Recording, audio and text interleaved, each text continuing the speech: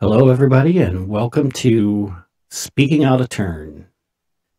Today, the two of us will be discussing some bands, a couple of different lists.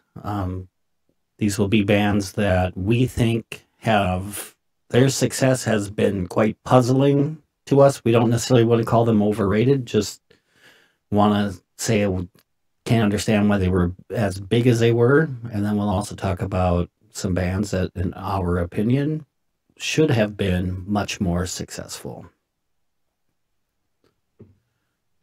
All right, so let's go ahead and start with the puzzling ones. All right, so where do you want? You want all the ones that we don't quite understand? Correct. Now, again, I just want to preference. I'm not.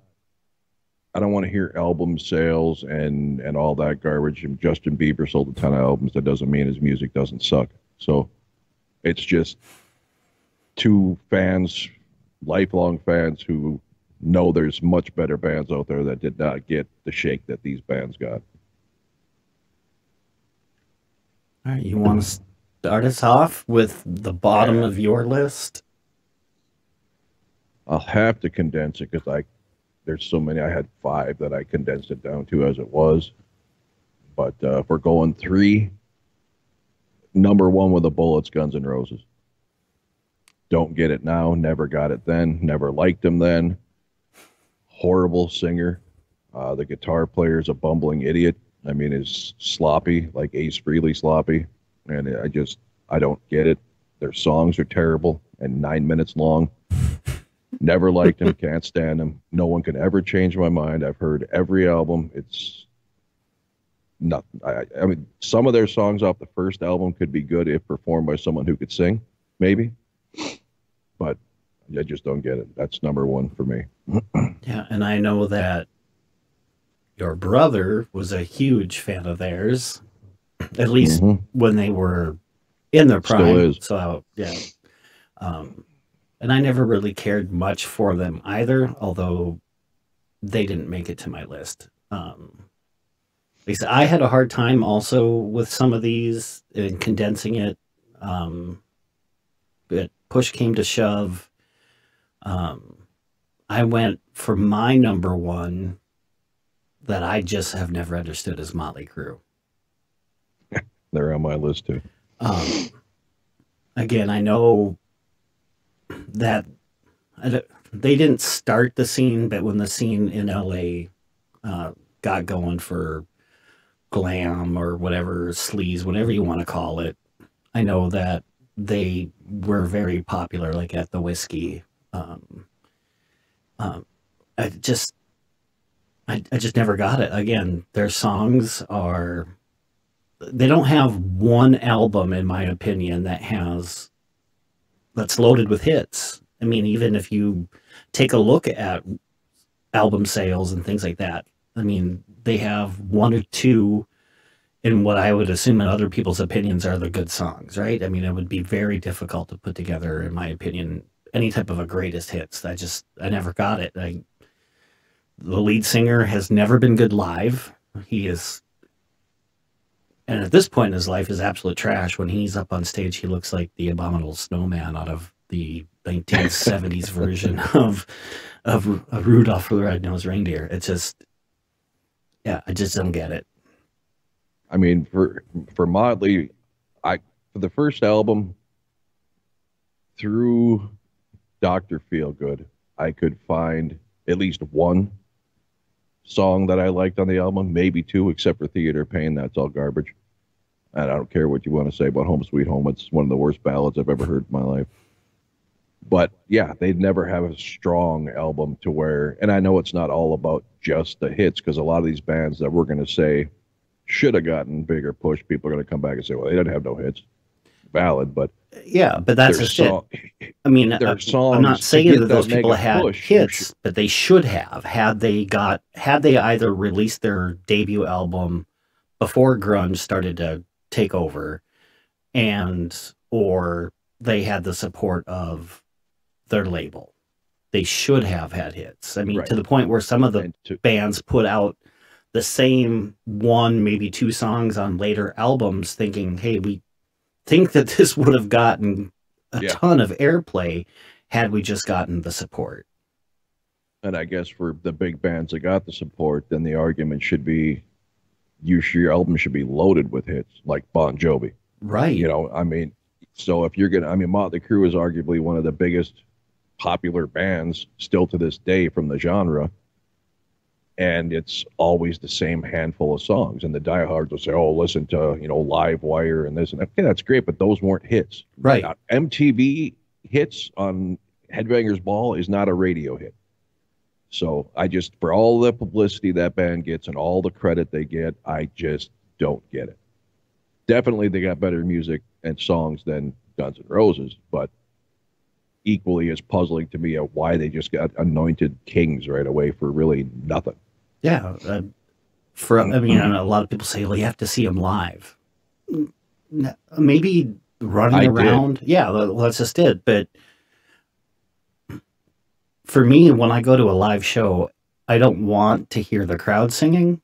I'm paying to see them perform. And if your lead singer can't hold a tune on stage, then I completely am turned off. I don't want to watch the show.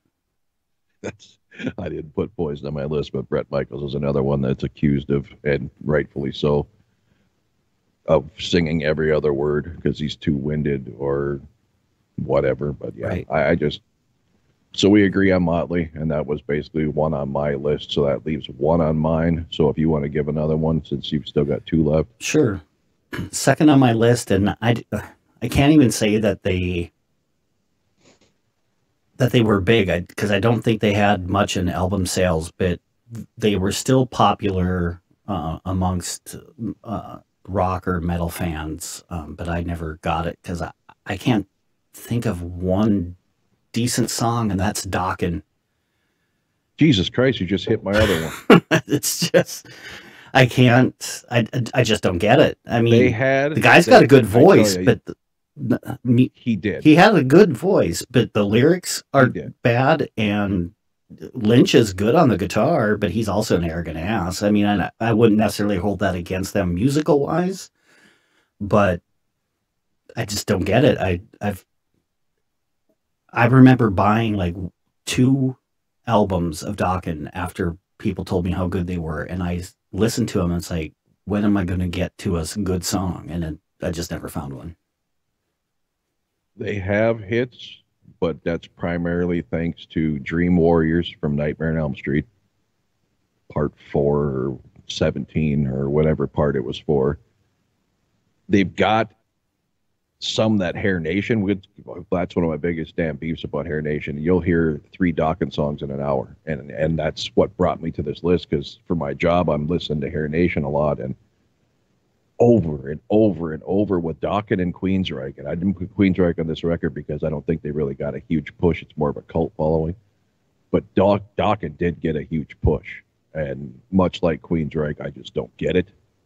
But especially for Dokken, because they got the bigger push than Queensryche with the same style of music, right? With that operatic vibrato. I'm in full. That's like I said, you just nailed every one on my list except for GNR, because Dokken is a head scratcher. I mean, they've got several songs that have been videos. That doesn't make them hits. And yeah, even their best of best songs to me are tolerable at best. And I just don't like his voice is like annoying to me, like Iron Maiden. Then Lynch has and I don't know if they're still together, but I know he had a side project without Lynch Mob. No, after Lynch Mob, it's something that's still kind of current, and I'm going to draw a blank on the name. Maybe TNN, I think. I don't know. And they actually do at least one Dokken song, and it sounds so much better without Don on it, and so I would listen to Don that version. He's got a talented voice. It's just not. It's something to me. It just doesn't sit well with me. It annoys me. And I like the higher pitch. You know me. I like the higher pitch. Yeah. Melodic voices. But there's something about him and Bruce Dickinson and GF Tate. I'm just like, it just It's like they're trying to cross into some kind of operatic. I just don't like it. And the last one on my list, and people are probably going to jump all over this one, but I've never understood it, and that's AC/DC. I, every song sounds the same, and I think they, for the longest, I remember when I, like Columbia House, right? Where you pay a Hmm. penny, and I think I ordered and different albums from them or cassettes, and they none of them were like a greatest hits or a compilation, and like the same song was on all of them, and it's like I don't, and it still wasn't any good. Yeah, it's, and I know they're See, I didn't huge, know. but Oh, I agree with you. The reason they weren't on my list is because I didn't know we were touching back to the more classic rock metal. yeah, Because there's other ones that I had on here that I'd have thrown right in with ACDC. But ACDC to not get sidetracked. It is after you get past Bon Scott. Literally with Johnson, every damn song sounds the same. yeah. They're the ZZ Top of heavy metal. And I wanted to put The ZZ 38 Top the on here 38 too, but special. I mean, yeah, it is. It's all this. It's not that their music to me is that bad. It's just not mind blowing to why right. they should And be that, this mega band. if they come on the I mean, you radio, I'll you listen know to it, them. Right? I won't. It's not like Dawkins or right? Motley Crue where I'll probably change the station or hit fast forward or whatever. But yeah, I just couldn't understand why they were as big as they were. Just they didn't do it for Like I me. said, that block after Bon Scott, same guitar tone, same guitar timing, same tempo, same vocal styling. I mean, there's no variation to their music whatsoever. Right. Now, it doesn't mean I'm going to want to hang myself when I hear it. I just don't get why they have such an allegiance and a huge following because it's really blah to me. And I would have put on there too Cheap Trick and Van Halen were Oh, my other two that I was bouncing around with, but I figured we were sticking more into the hair right. type And metal. I But had a hard time putting those two bands, AC/DC on the list just because of the timing. But I thought, well, they still had some pretty popular albums come out in the 80s and 90s, even though they got started earlier than that. And Van Halen would have been on my list too. But again, I think long career. Was Eddie a good guitarist? Yes. Did he do some things on the guitar before anybody else was really doing it? Absolutely. But still doesn't make their music good. no, no, and David Lee Roth's never been able to sing. I'm not saying I don't like some David Lee or some Van Halen songs, but Right. God No, knows the hits argument's not going to apply here. They have tons of hits. yeah. I just never seen anything special, and the reason it came to my mind, the same with Cheap Trick, is I had listened to a couple of Kiss podcasts, and they all just insist that all Kiss fans should be Cheap Trick and Van Halen fans. And I say, What? bullshit. Neither band is anything like Kiss.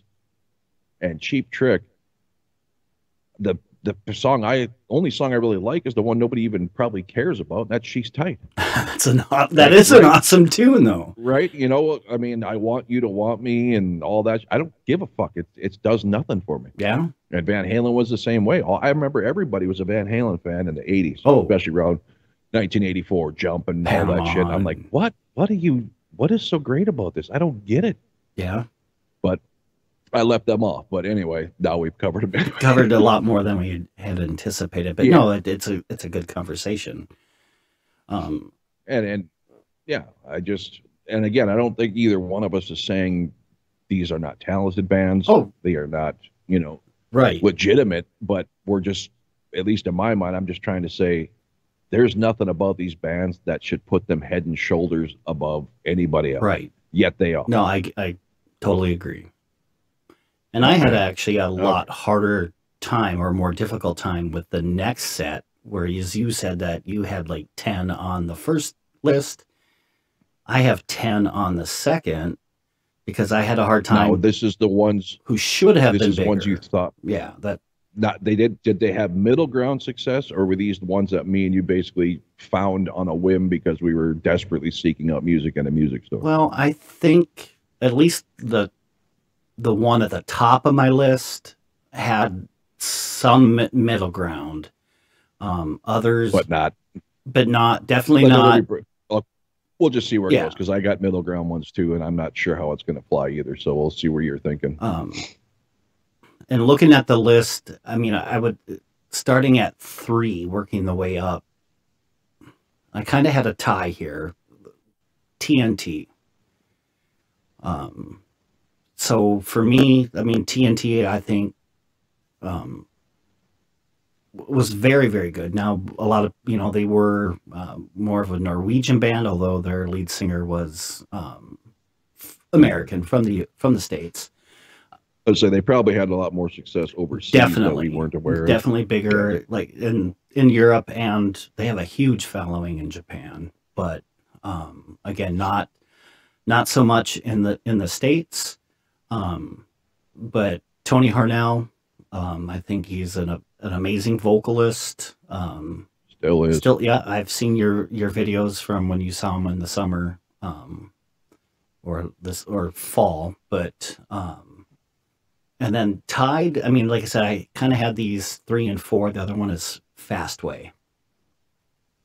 Wow. Yeah, I never even thought about. I don't even think about them unless I'm thinking the movie Trick or right. Treat. They had that whole album or the whole soundtrack, but they had stuff both before and after.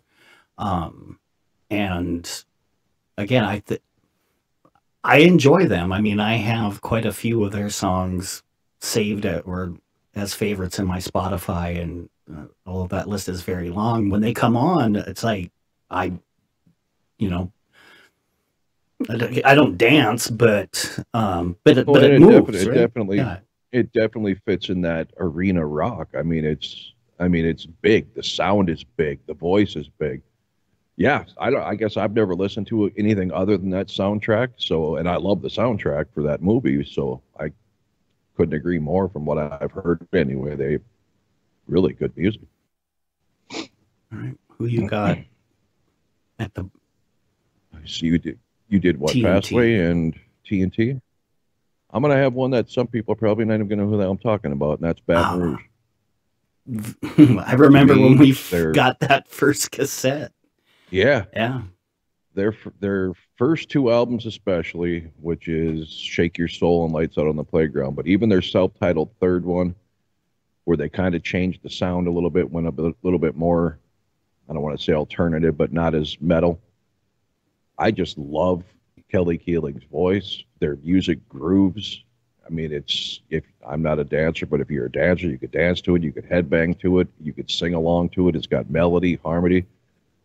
Vastly underrated to me, and the only reason I ever knew who they were is because I saw a video on a Metal Mania VHS tape called Price of Love, and that was out their second album. So then I had to search them out and find the first album, and I think we were in Aberdeen, South Dakota, and we found a cassette of theirs at a pawn shop, and then listened to it the whole way home. So yeah. They were amazing, and I don't know how it turned out, but I know that Kelly Keeling was in legal trouble this last year. So I don't know the specifics, but it was something about a dead body and some friends. They all left this body sit there. I don't know the details. All I know is that he was wanted for questioning, so I have no idea what happened with that. Yeah, definitely. And honestly, they should be on my list, even in the top 10, and I didn't even think of putting them there. But no, that's a good one. And again, I've had a hard time, but I had to put Taiketo at 2. Oh, yeah, I forgot about him. But on the strength of their self-titled debut album. That's probably why I left it off, because beyond that, they had good stuff, but would it have carried them had their debut come out before? I think it was 91, because I think their self-titled debut came out in either 90 or 91.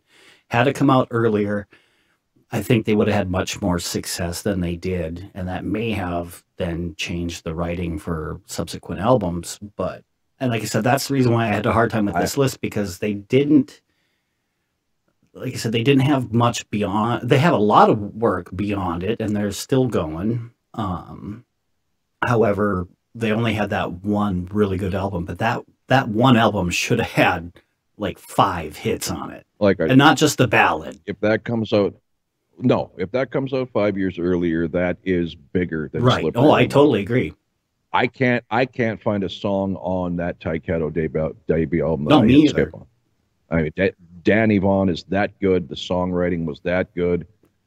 It's just the second album, and of course, like you had mentioned earlier, they put it there standing Right. alone Yep. and remixed it a little bit, saying, "Okay, is it a Right. hit now?" but the rest of the album was like, "Okay, but where's the rest of it? Where's the first album? And Where's I the rest of remember it?" years back, at work, you know, the employees were able to listen to music while they worked, right? And so at that time, it was still, burning CDs, taking them to work. Yeah. And I just remember another coworker of mine who was definitely into music, but not necessarily the same stuff. He was, I don't know, 10 years younger and into much harder things than I listened to it, but he was bored with what he had, and he asked if he could listen to some of the things I had, and he grabbed a Taiketo CD, just because, I mean, he had never heard of them. I didn't get it back. I mean, and it wasn't even the type of music that he generally liked, but I did not get that CD back because he absolutely loved the whole thing. So, I mean, I think it kind of, I don't want to say transcends, but obviously I think I mean, again, it was that good. Well, it kind of does. It really wasn't hair metal. Right. It was more like a harder journey type music. I mean, so where that could have easily got radio play on any Yeah, radio it station. definitely doesn't fall like into sleaze or glam or anything like that. No, But yeah, like I said, for me, that was 2. But again, tough for me to say that where there's other bands who may have had more stuff. Other bands that came to mind that had that one really strong album, Wild Side, Hardline. yeah, see, there's a lot of them. If you want to go that, I mean, if we were going to do just based on one album, they should have been huge to me. XYZ, oh my War God. Babies, Yeah. McQueen Street. I mean, if you're going to base it on a debut album, all of these debut albums were better than, say, Slaughters or Motley Crue's Livewire. I mean, the albums that I'm into, debut albums of these bands that we just listed, head and shoulders above Rat's first album suck. I'm a huge And Rat I'm fan. not. I am a huge Rat fan, but that first album is garbage. I mean, I could say and piss a lot of people off saying Kiss's first 3 albums are fucking complete bore fests. It didn't get good till they got more melodic at Destroyer. So that's all we're saying here is some of these. I mean, our list could be endless of people we think should have been big, but we're trying to do this more on someone who has a bigger catalog. Yeah, library catalog. Yeah, catalog. Yep. So the other one on there, I'm surprised you haven't said it for me, is That's Lillian Axe. the top of my list. Okay, because if you go now, I'm not where you are. I don't like their. Sorry. So just step on the dog. I think the neighbors' kids are coming home, and that sets off the Chihuahua. Sorry. I'm not into their newer stuff. I just don't care for the singer, but whatever. That's not the point. The first album through like Psycho Schizophrenia, to me, those albums are unbelievable. Ron Taylor's voice is untouchable for that time period.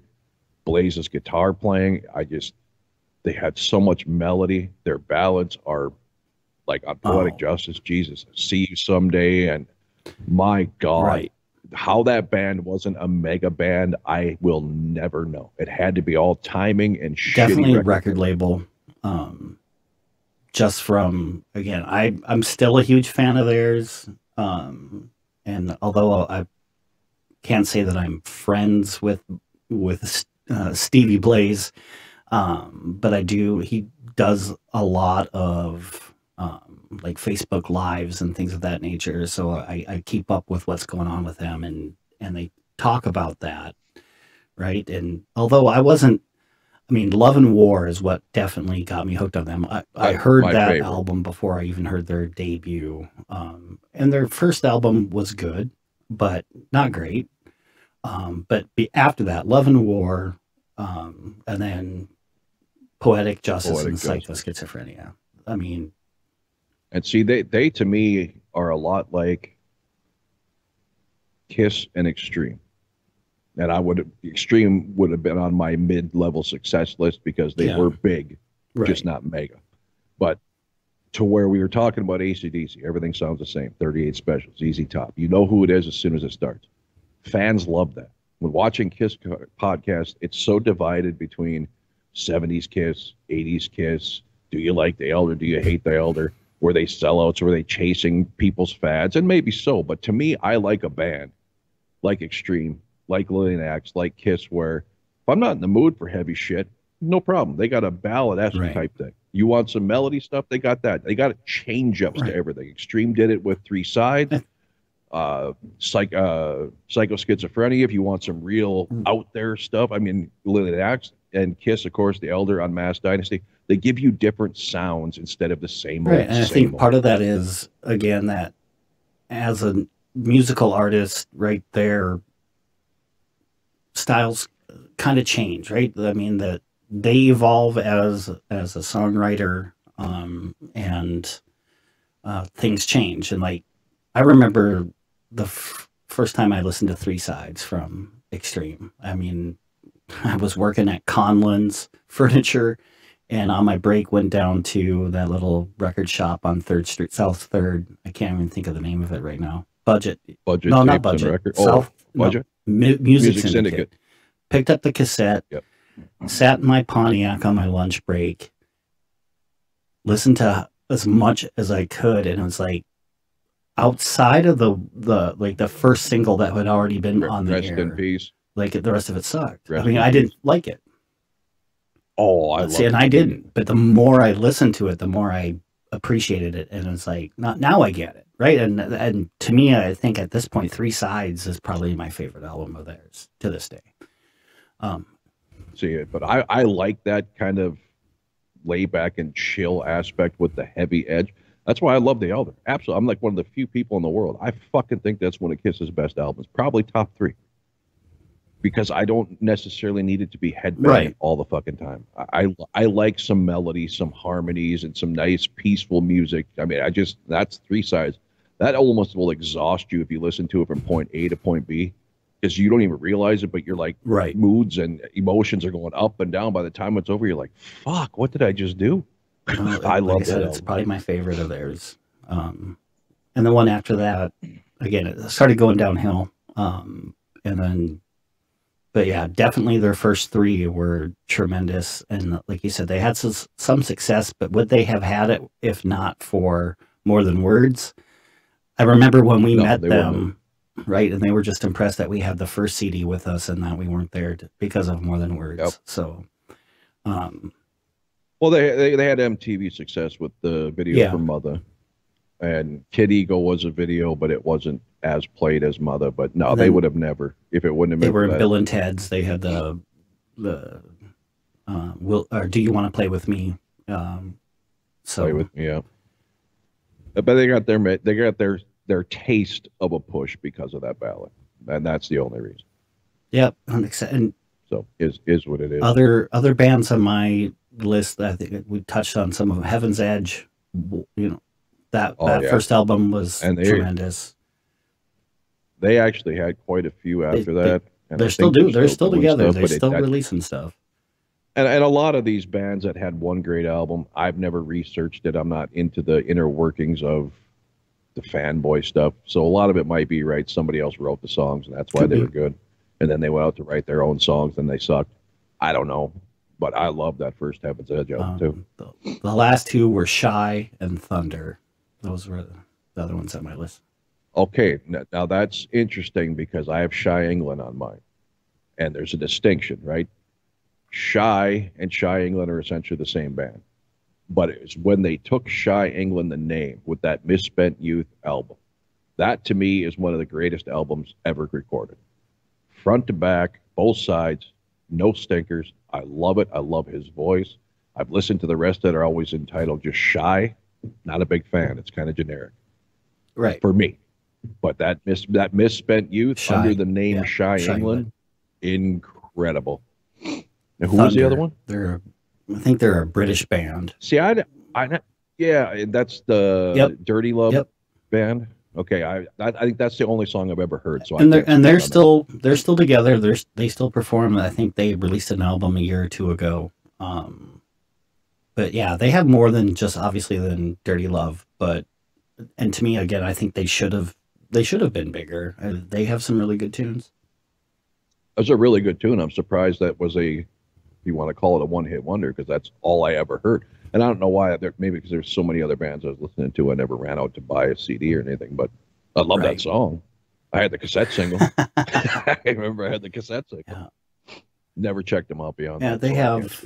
Well, they do. There's another popular one called Love Walked In, and then they did a remake of Give Me Some Lovin'. But yeah, they've got, like I said, they have some good tunes beyond those that were very popular for them. Cool. Have to check into that. All right. Well, that concludes my list. Where are we? Yeah. What are we doing on time? Does it tell us how long we've been going? I don't even know. There should be. Yeah, we're at 56 minutes. Around that. No, we haven't. That's the phone call, dude. The recording. Let's see. 31. We've been for 31 minutes. That's about good then, I would think, so. For starters. And we'll see how this goes, and we'll tweak. And this will be changing our format and everything else, trying to get things right. We're just old tech guys trying to get in the new tech game. But if you leave a comment, like we said, be nice. These are just our opinions. We're not getting on people for we're not getting trying on people for their personal tastes. Yeah, this is just our preference. And again, I can't preface enough. We're not saying Van Halen and Cheap Trick and AC/DC or whoever suck. Guns N' Roses sucks. I'll own that, and I'll fight anybody on a fucking chat for it. But the bottom line is the rest of them, we're just saying we don't get it.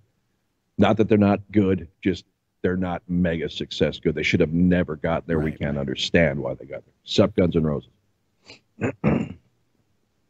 Yeah. So I'm good. Yeah. All right. Well, if you've listened, we thank you, and we hope you come back for episode 2. All right. See you next time.